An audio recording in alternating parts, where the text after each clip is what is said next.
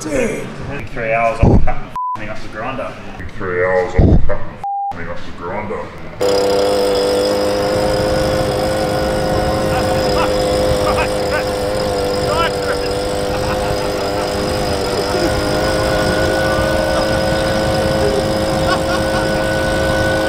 Nos! He's turned the nos on! You know? So it's in here, boys! Like a rescue! She's out of control!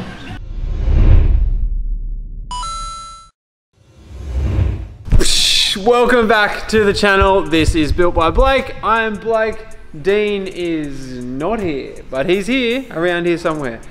We're working on the GTR again today. This is episode whatever. I have no idea because the days have been just joining back to back for us. So as you can see, we usually try to keep the shed nice and neat and tidy, and look at it. It is just like shit. Like, look at this. It's just a donut sitting on the bench. Why?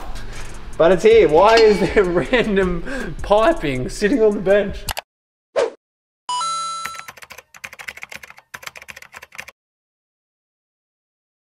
And then now it's getting to the point where obviously you guys would have seen the WRX is gone. It's having a little getaway at the moment, which you guys will have to catch up on later. The stuff is just pulling over to the absolute shit fight that is. Oh, is that an extension? 1 day. What's that for? Parts come in 1 day. Oh, is that the spell connection? Oh. 1 day. That's what service is. That's what's expected. None of this. Oh, I don't know where it is. Oh, I don't know if it's coming. Oh. This is me personally. This is my life. You're listening to this just fucking whinge about people who are shit at their jobs. I hate people. So today we're going to make the dump and mount all of the exhaust. The exhaust has been hanging on the wall here for ages. So Dean's made all of this up forever and a day ago. He's just given it a coat of black paint. That's the actual back of the exhaust. That's the existing one. And then obviously the turbo, it came with its own thing so that you have to either use theirs or buy theirs or do whatever else. So the idea is we come out of it with this thing, which is a 3.5 to 4 inch reducer. And then you get this absolute colossal thing. It'll sit off the back there, like that. Off the dump, goes into here. Oh yeah, okay. Splits into a twin 3-inch through the cats and into. look where the cats were. The cats are. They're cats. Slimline cats. Anorexic cats.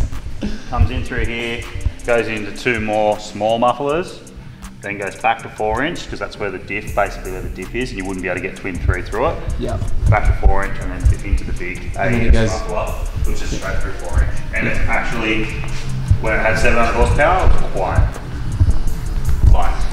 quiet. It's quiet. It was quiet.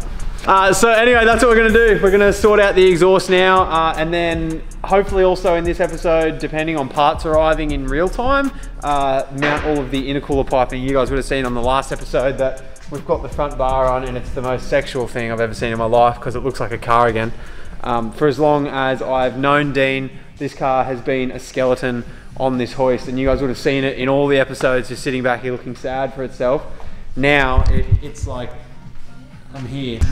So let's get into it, start fabbing it up and start mocking some stuff up.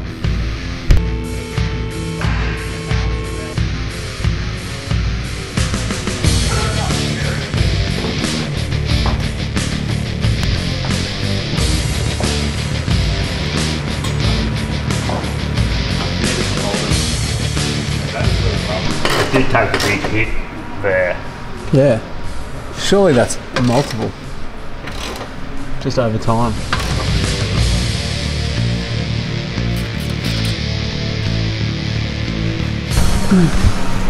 So, first problem, what is this bar called? Bypass delete. Skyline boys will know. Us Subaru boys will not know. Dean's previous exhaust that he made didn't have this before. Now he has. I mean, this hits it. It's bolt on. That's a small tape measure that I've had jammed in the diff for years. That's the diff gears. Probably going to be some chopping in this. there'll be some fiddling around to make this work. Everything else looks easy enough though. The rest of it should just piece up, and then the dump pipe should just get made down.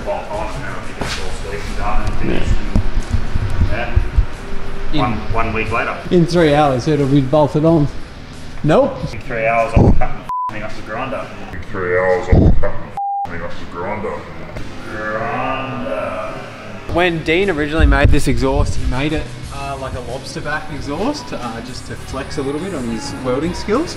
And it looks pretty good. It actually looks really good, except he didn't have, before this, he didn't have this GK, the thing I'm banging the light on at the moment, this thing here, this GK high cast elite bar. The high cast elite bar runs here and it's hitting there, and that exhaust is meant to sit up in where that bar sits, up in there, and that actually like cocks the exhaust in the right direction, and then the V-band was cut off there nicely, and that would actually sit the muffler smack bang where it needs to sit. Right now it's sitting where it needs to sit because Dean's got it mocked up exactly where it needs to be, because obviously he's gonna have to remake this, recut that, and then put a V-band on there, on here, probably about here somewhere, probably sit about there, and then do a little 90-degree lobster back just to match the rest of the exhaust. We're hoping that this front part here, the front part of this exhaust doesn't have to be remade, and then the rest can be just done. So we'll jump into that now. It's a little bit of dicking around, but it has to be done. It wasn't like it before, and it is like it now. So it'll be interesting to see. I've never seen him do that lobster back look. So obviously there's guys out there that can make it look ridiculously good, but I mean, for anyone to do it is impressive. So to be able to weld is impressive.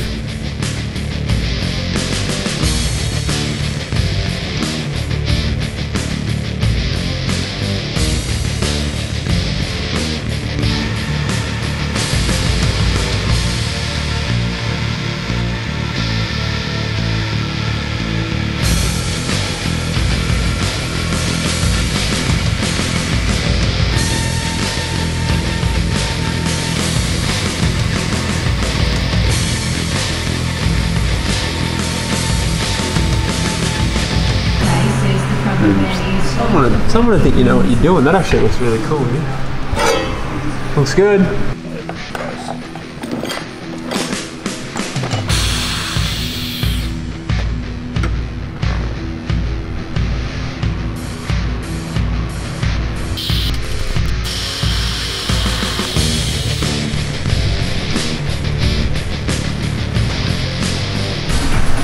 So this is obviously a piece by piece exercise.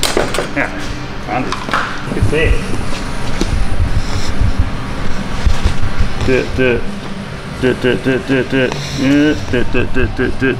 Like, and then here, that angle matching this angle, but in, then that angle matching that angle, but up, then there, then there. Like, it doesn't look like much, but it's an emission grade.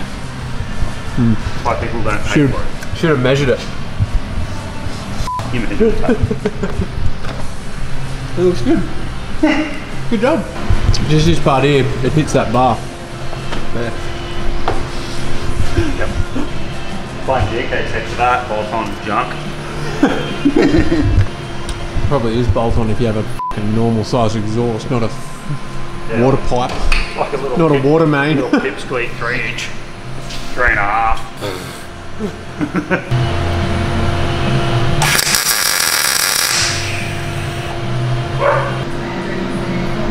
Look at the smoke.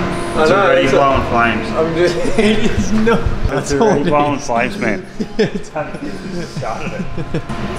V Energy, if you want to sponsor us, either V or Carlton. I don't know. Or VV. What's going on? Oh, dude, that's good. I didn't realise that's what you've been doing. This has been Dean's life for the last hour. I've been wiring. Like, no shit. Look at it, dude.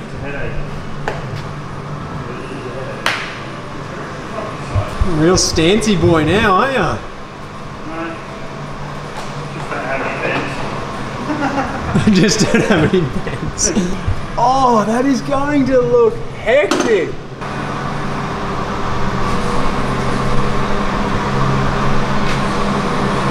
So that there is what we're kind of looking at the moment, but that's the whole problem that the reason this started was because this high cast delete bar offsets all of the muffler. So obviously you get the idea of lobster tailing now. You just cut straight pieces, offset over and over and over, and then tack them together until you get the bend that you need to get. And then you spend the next 5 hours of your life welding out every single one of them. But that is going to be, oh, hot damn. That's going to be sheepy race spec. If you don't know what sheepy race is, just look up sheepy race. They are the wizards at this. They are the kings at this. They're not the wizards. No, they're not the wizards. He's psycho. He's mad.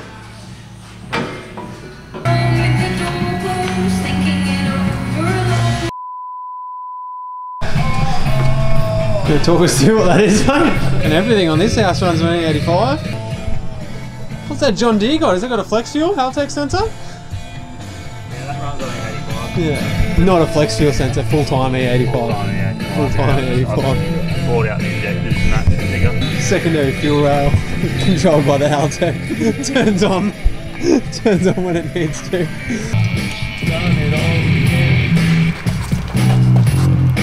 That's gonna blow up, mate. What the craziest I've ever met. Who lights a fire like that? Turbo.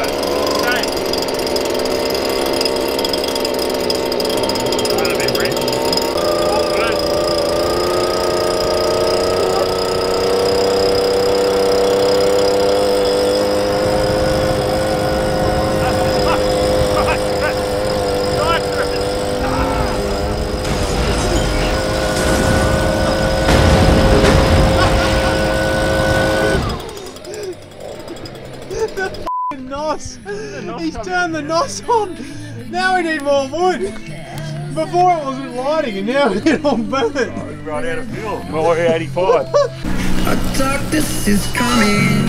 It's all that heavy weather. Whoa. Like a fuel injector, eh? We got the ladder, mate. We're going to put it out the ladder. I'm not trying to get on my heart. Now look what you two have done.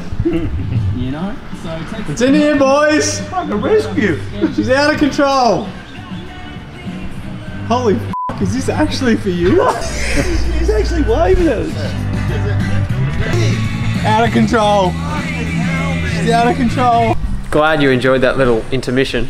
But that intermission happened because Dean and I were having, well, remember when we said the back of the exhaust now is looking very nice and it's lobster tailed and it's all nice and good, and then the front of the exhaust we won't have to modify because it's just going to bolt up exactly where it needed to be. Well, it didn't at all, actually. It fell massively short. Now he's having to remake all of it. Not all of it, but just this part here. So the V-bands have been cut off. They will need to be remade out of the cats to the new exhaust, and then it'll go down. So Check out this spacer. Just a little speed flow spanner. that's the most expensive spacer of all time. That's perfect, but Holy shit. it's only a $300 spacer. Yeah. It was never going to clear, like all in here, it was never going to clear because we moved that so much there. There was always going to be some sort of changes. If it would have fit, it would have been out of this world. Like if it was a 4-inch, just all 4-inch, it probably would have fit because you've got that movement, super tight clearances to try and get your ground clearance right. You got like 10 mil play. But I believe if you ask, who's got the world record GTR at the moment? But I think if you ask them, they all run that -8 speed flow spanner just as a spacer. So you just ask them for the speed flow spanner mod, and they can do that for you. So we can do it too. If you want to bring your car here, we can do that. We can do that for you. The following day. So skip forward a day. Yesterday was a good day. We made the whole exhaust and everything was good and happy. And then I came in today, the next day, and it looks like this.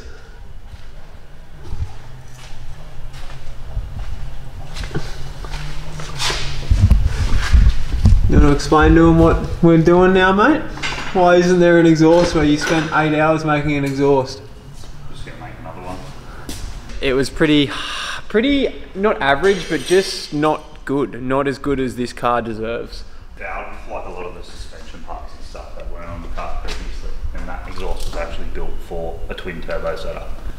So that makes sense. It just didn't, and like things with the OS88, with this big sump hanging out, and the different gearbox mount, the different suspension parts at the back, like there's just multiple things that made it not quite work, and it could have worked, but it's not good enough. Can agree. I can agree with that.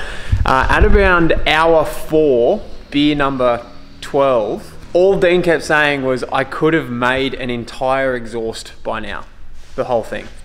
And so obviously this car being this car, that's what's going to happen. So now no more dual setup. It's going to be 4-inch straight down the back, 4-inch the whole way through, and it's going to work the way that it should work. Making a parts list of what piping we will need. Hopefully the lobster tail exhaust at the back will still get reused, but if it doesn't, then we'll cross that bridge when we come to it. But for now, I'm not going to drag you guys through making an exhaust because you saw us do it yesterday. It's going to be the exact same. I'll throw in maybe 30 seconds of clips of us doing it, and then we'll walk around the car when the whole thing's done.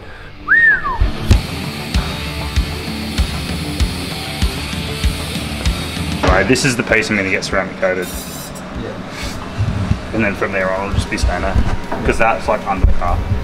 So it'll be under the car. That point there is like past the gearbox.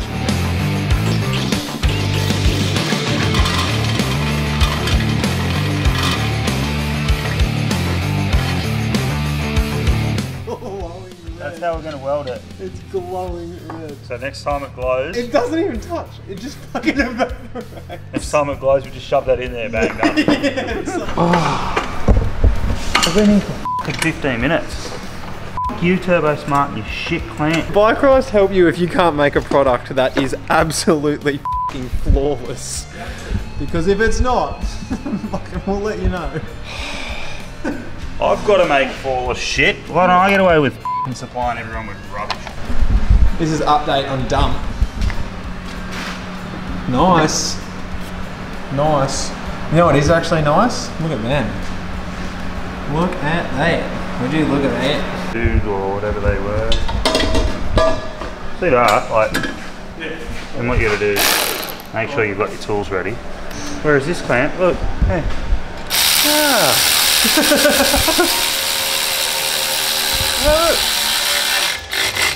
Ah, done. Oh, bolt on. That is a big bite. Look at that. I can put my head up there. Adding to building the exhaust. So a bit of a backstory. Long story short, Dean couldn't find a cat that could, well, he couldn't find a cat that someone could tell him could flow basically the power that we're going to be running. He spoke to the guys at AES, which is the guys that build all this, and he said, make me a cat that looks like a cat that's a cat. So the inside of Dean's cat looks like that. And then on the outside, it looks like that. and I said, wouldn't it be funny if we got a stainless steel plate made up and got the cat logo, like as in the heavy vehicle logo for cat machines, CNC cut, and welded it on there. So, here we are. This little cat logo is gonna go on there.